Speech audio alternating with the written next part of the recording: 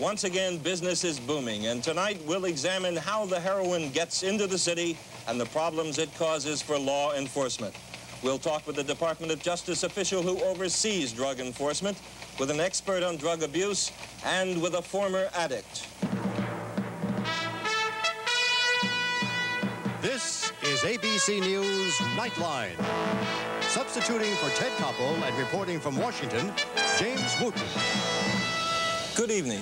Tonight we focus on a flower and on its lethal impact. The poppy, an innocent little plant that produces a milky fluid, a natural juice called opium, which is the essence of heroin, the most destructive narcotic man has ever devised. A few weeks ago, we reported on the Golden Triangle, Southeast Asia's fertile factory for the production of the poppy, the opium, and heroin. And tonight, the other terminus in that sinister circuit, the flow of the world's most deadly drug into New York City. It reaches America from several origins through many ports, of course, but nowhere does it flow more freely into the country than through New York City. And from there into the arms and the bloodstreams of thousands of addicts all over the nation, including perhaps your hometown. Bettina Gregory tells us why. What's happening, man? Anything? There's more heroin being sold in the streets of New York than ever before. The Lower East Side has gone from push carts to pushers. The dealers are out there hawking their wares. Heroin at $10 a bag. Charlie, we came down the street. I was offered at least 4 brands of heroin, something called red tape, yellow tape, stars, as well as the works, a hypodermic syringe to inject it. Is it like that here all the time? It's like this day and night. It's like the United States mail. Through all kinds of weather, the dope comes through. To me, they're selling dope like they have a license. You walk down the block and they holler out the name of the product that they have. I believe I started getting dope just for the simple fact how available it was in the streets. In the city of New York? In the city of New York. These are the real experts, heroin addicts who've just come in for treatment at Daytop Center, a drug rehabilitation program in Manhattan. And they say they know where all that heroin comes from. Not all. I'd say 90% or better comes in through Port Authority as far as the docks in New York, as far as Kennedy Airport. 600 planes a day land at Kennedy Airport. 150 ships a week are cleared in and out of New York Harbor. Authorities know they're bringing heroin in, at least 5 tons of it a year.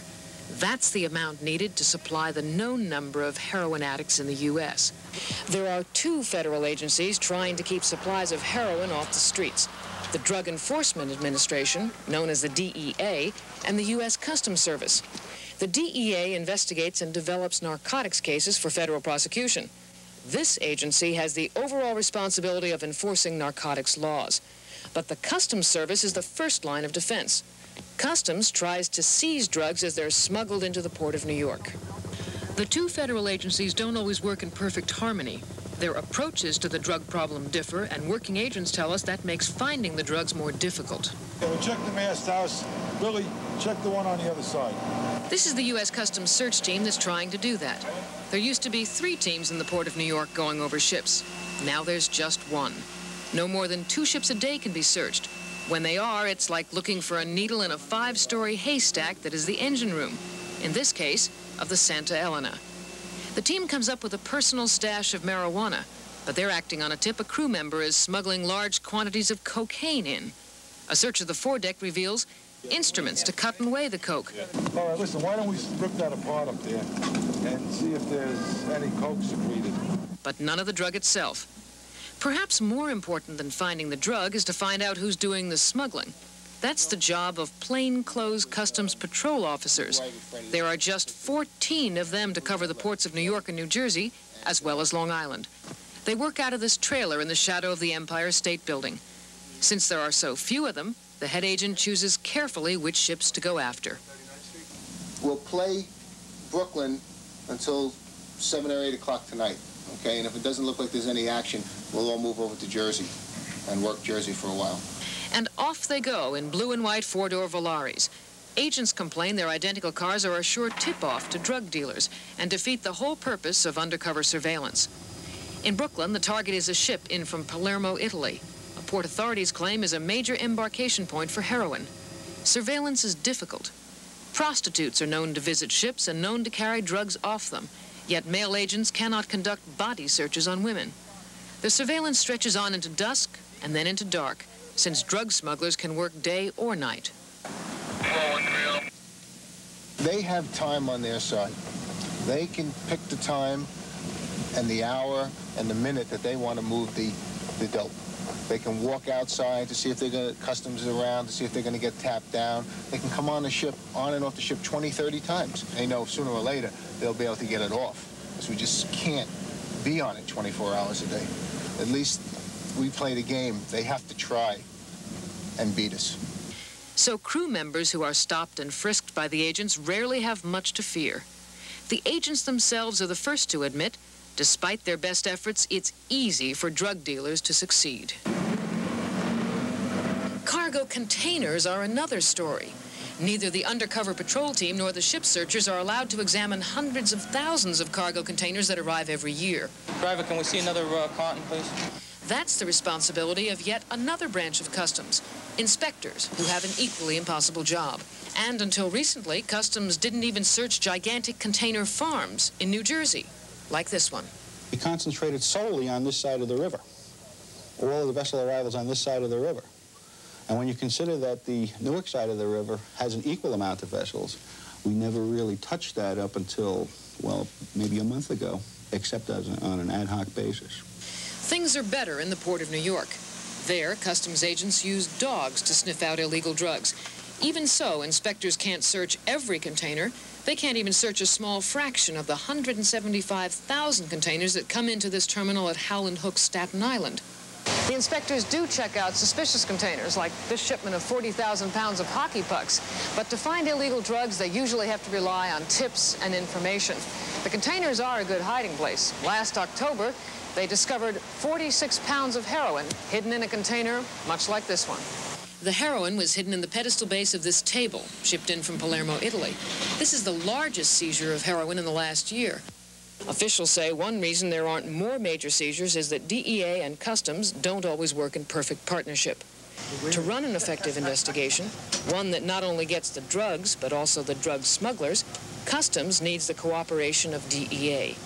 Almost 200 DEA agents work in New York City, but only 20 agents are assigned to cover Kennedy as well as LaGuardia airports.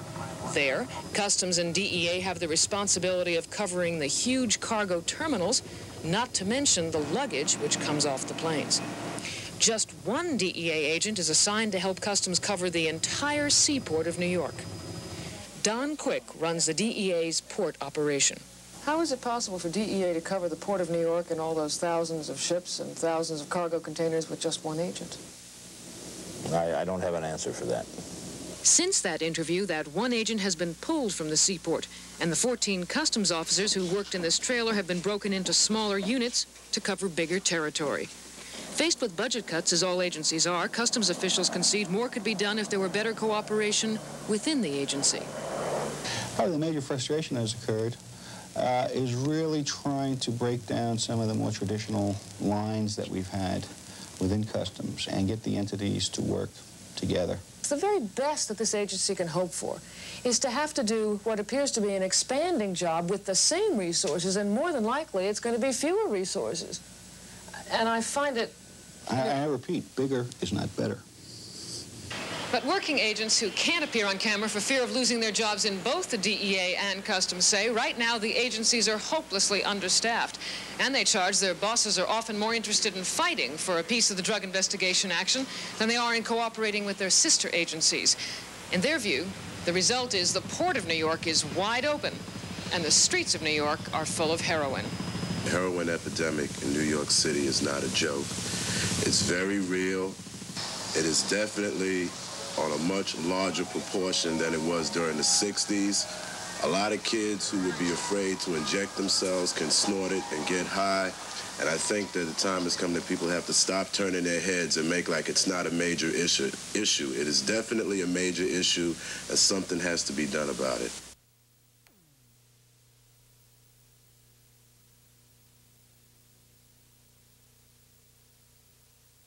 Attorney General of the United States. He has authority over the DEA, the Drug Enforcement Administration.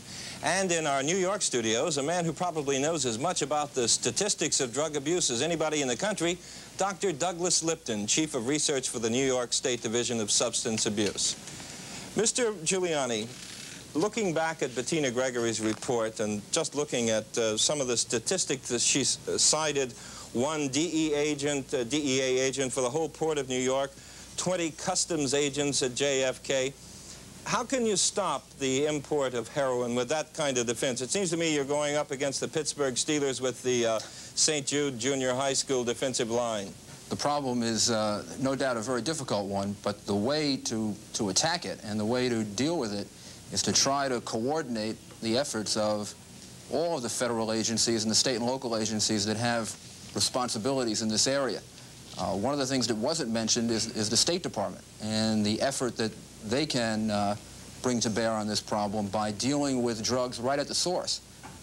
That's a very, very important aspect in having a real impact on the flow of heroin into this country.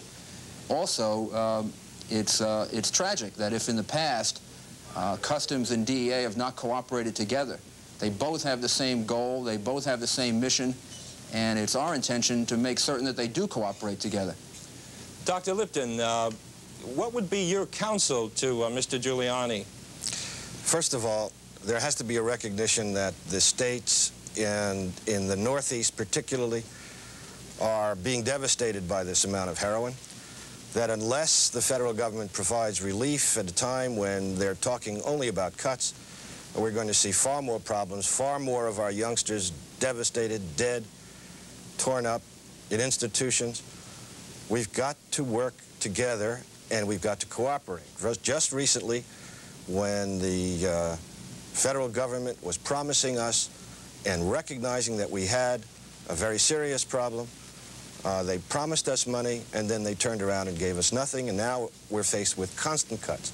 And Dr. Lipton, there is a report from the transition team of the Reagan administration that seeks to cut $200 million out of Drug Enforcement Administration cost and cut the personnel by 3,000 by merging this whole operation into the FBI. What do you think of that? Well, the DEA has tried hard. We've worked together with the DEA and shared intelligence reports. I can't believe that the FBI is going to be able to switch over that quickly. We'll probably fall into a hiatus where the street elements, the traffickers, will probably gain a foothold even stronger than before. Mr. Giuliani, the Reagan administration is talking now about these cuts, about the merger. How likely is that? And what will be the impact on drug enforcement in this country? I think involvement of the FBI in drug enforcement would be a very valuable asset. The FBI have agents who can deal with financial investigations. They have a wide range of resources. Really, the effort has to be to try to involve many different agencies, state, federal, local, in the drug effort, and not just rely solely on DEA or solely on Customs. It's unfair to place the entire burden of this on them. The State Department has a role in this, the FBI has a role in this, and coordination with state and local law enforcement is probably, at least on the domestic side, the critical part of all this. Now, what is the role you see for the FBI, Mr. Giuliani? As you know, the FBI agents have never been too adept at going undercover, and undercover is the best way, it seems, to break up these importation rings. Well, that is one way to do it, and it is true that there have been very effective cases made that way. However, a large number of cases that can be made involve going after the assets, going after the people who finance drug deals.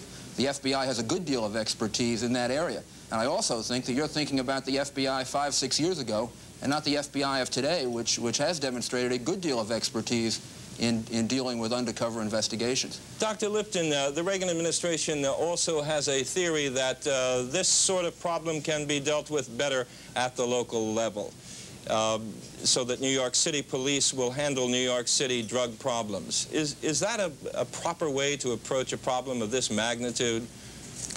The New York City Narcotics Bureau is an excellent department with very dedicated personnel. They've been handicapped by the division of labor that now exists. The DEA tosses the marijuana cases to the New York City Police Department, and they stay with the big traffickers. Consequently, the City Police Department has not been that active in pursuing the large felony operators, the ones who are managing the total operation. I think one of the points that Mr. Giuliani ought to understand is that the present Reagan administration has not yet selected a State Department officer in charge of international narcotics matters. So, Mr. Giuliani, why is that? That's not so. I think that's absolutely incorrect. The Reagan administration has selected such a person, and he's a person with a good deal of expertise and background in this very problem. I think there has been just a total misunderstanding of what the aim of this administration is. Heroin addiction, heroin trafficking is probably the single most important criminal problem that we have in a good many parts of the United States. There is no doubt that there is a total commitment on the part of this administration to deal with that and to deal with it effectively. We don't think it has been dealt with effectively over the last 4 years, and we think that you're showing the results of that. Dr. Lipton. Indeed. I can't agree more that we ought to cooperate, and that I welcome any statement on the part of the DEA or the Department of Justice or the FBI that they're going to put their hearts into this. We have not seen that kind of cooperation in the past.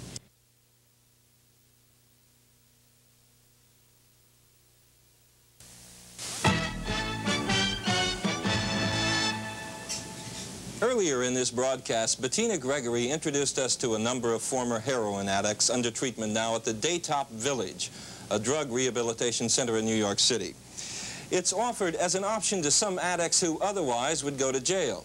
And standing by now at Daytop Village is a man who chose that option, Anthony Broder. Mr. Broder, let's say that, let's hope this doesn't happen, let's say that you're not able to break the habit. How easy would it be for you to get back on heroin in New York?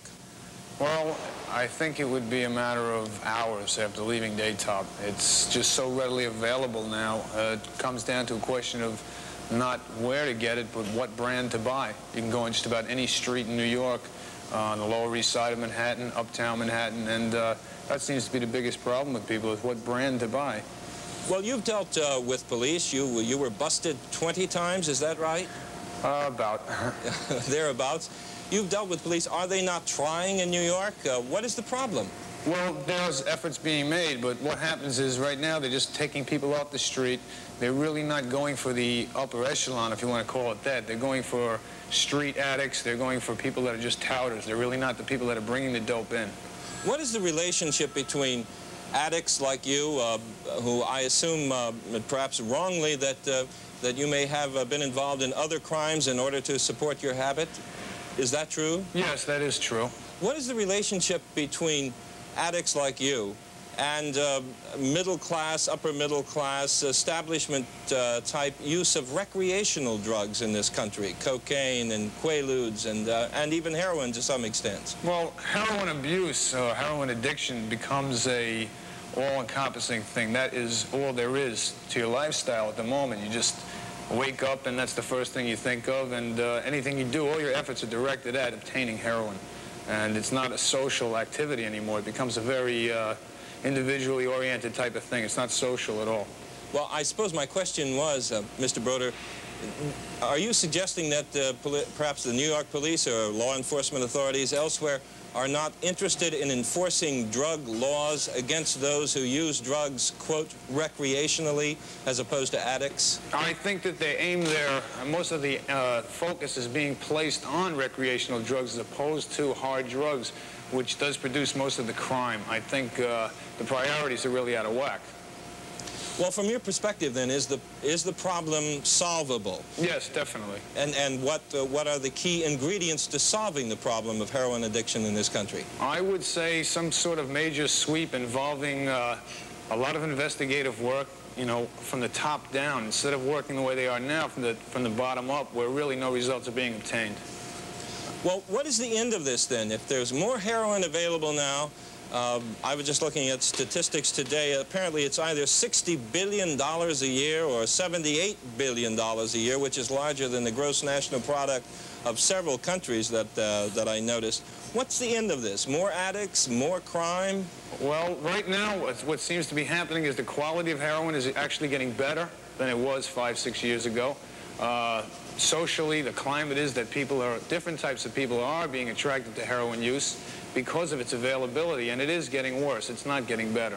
Mr. Broder, we've got about 15 seconds now. Can you tell us which is more important? If you've got $1 to invest, is it in rehabilitation or is it in enforcement? At this point right now, I'd say rehabilitation. Thank you for being with us tonight, Mr. Broder.